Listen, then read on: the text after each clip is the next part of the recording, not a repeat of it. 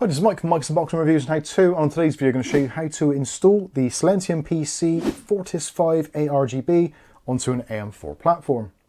Keep watching to find out more.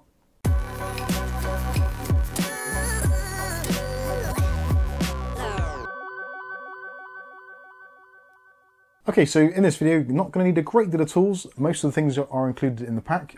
One thing you will need is a PH2 screwdriver, but other than that, it's pretty much straightforward. So we're starting off here with our motherboard. This is the MSI B550 gaming Wi-Fi.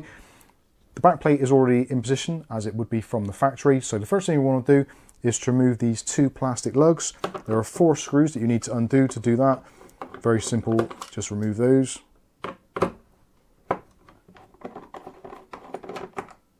Once the 4 screws are removed, you can remove the plastic lugs and put these to one side, put them in your motherboard box just to keep them somewhere safe. The next part of this is to actually install the first part of the standoffs. So in your kit you'll find there are these 4 which have got the plastic knurled sides on them. So just screw those in.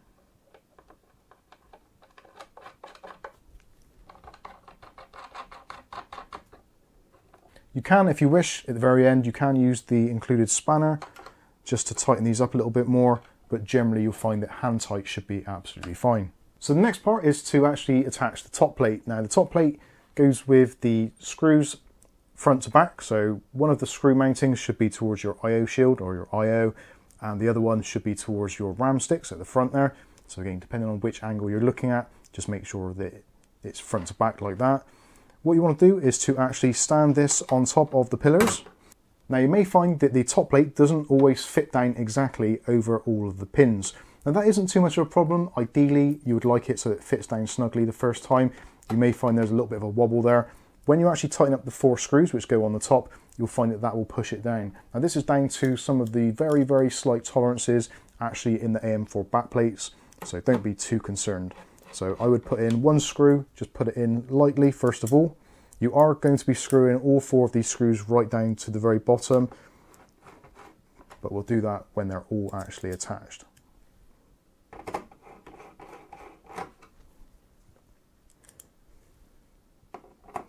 So on this particular board, this corner here is actually sitting slightly proud. So what we're going to want to do is to add a little bit more of extra force during the installation, just to make sure that's gone down firmly. There we go, it's just pushed it down a little bit more, so then we've got a little bit more to screw down. So now you should find that that is completely flat.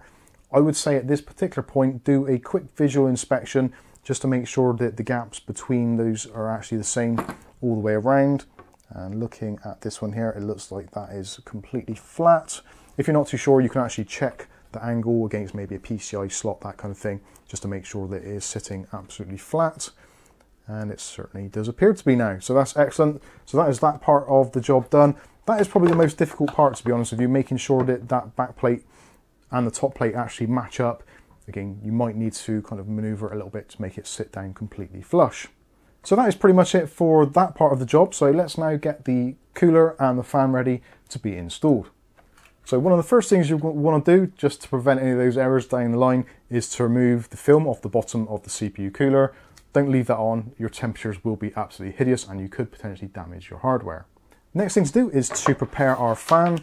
So the fan would normally be sat actually like this, with the wires coming out towards the bottom there. So this is going to be the top, that is going to be the bottom, and obviously these are the sides. So what we want to do is to actually attach the rubber dampeners. So you should find in your pack there are rubber dampeners 4 and 4.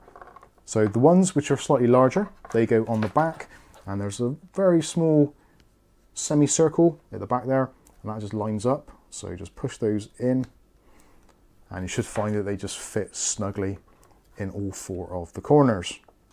When that part is done on the back, it should look something like this. Now we can move around to the front section. So we've got, again, another 4 of these little rubber dampeners. Now these are the ones which actually stop the vibrations of the coil springs or clamp springs. So all you need to do is just to push these in to the holes provided.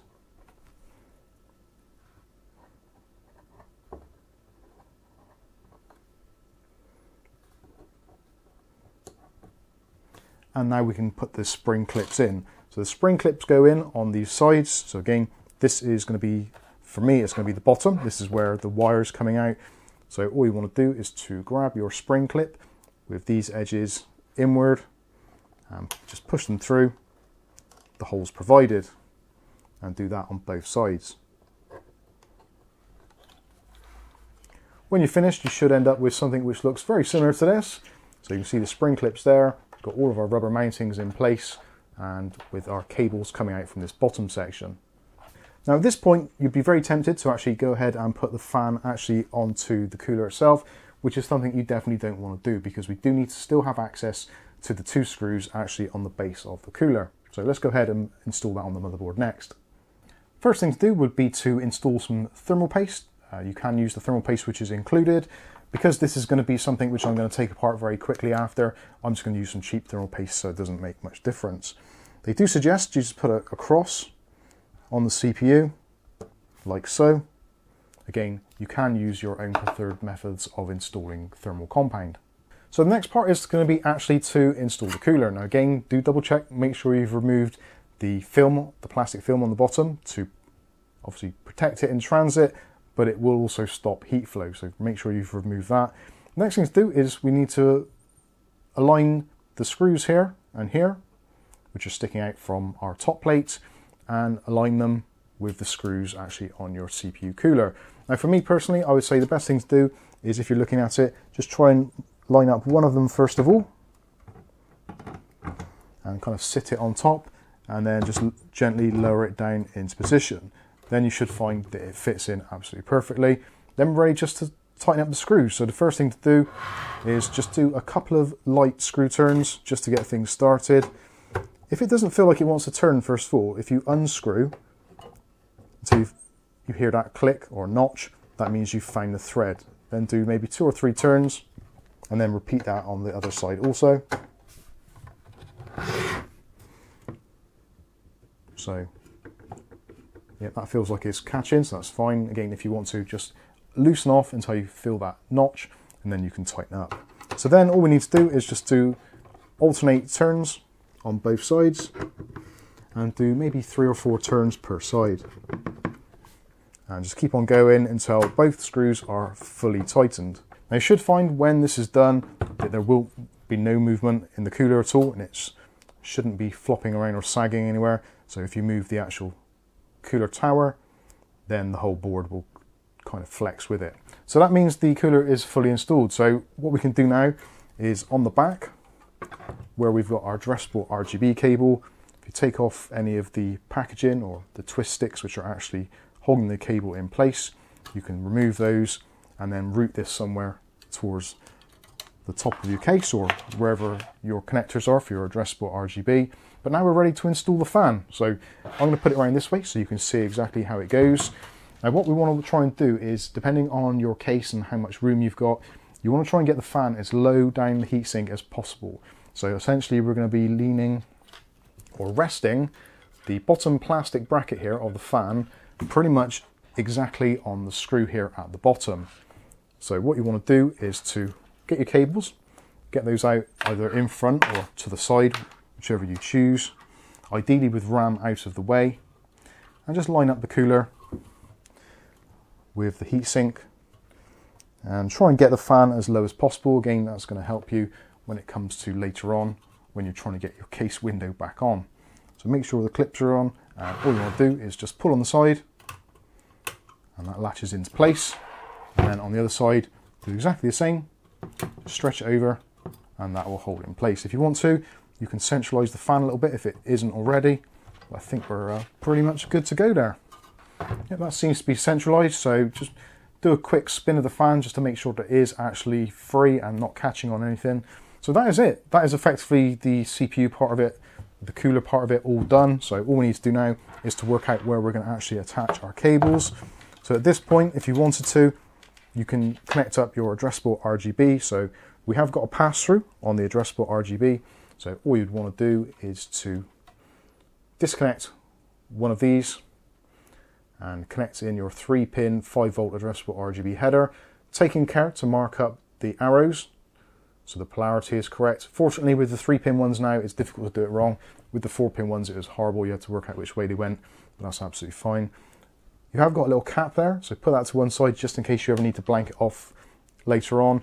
And make sure that the fly lead, which is coming off, is covered. If you have it open like this, then there is a possibility of shorting out the 5V for the motherboard if it touches any metal.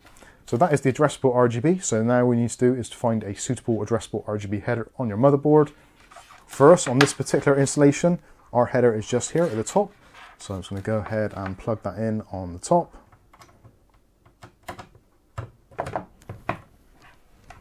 And then all we need to do is to plug in your CPU fan header.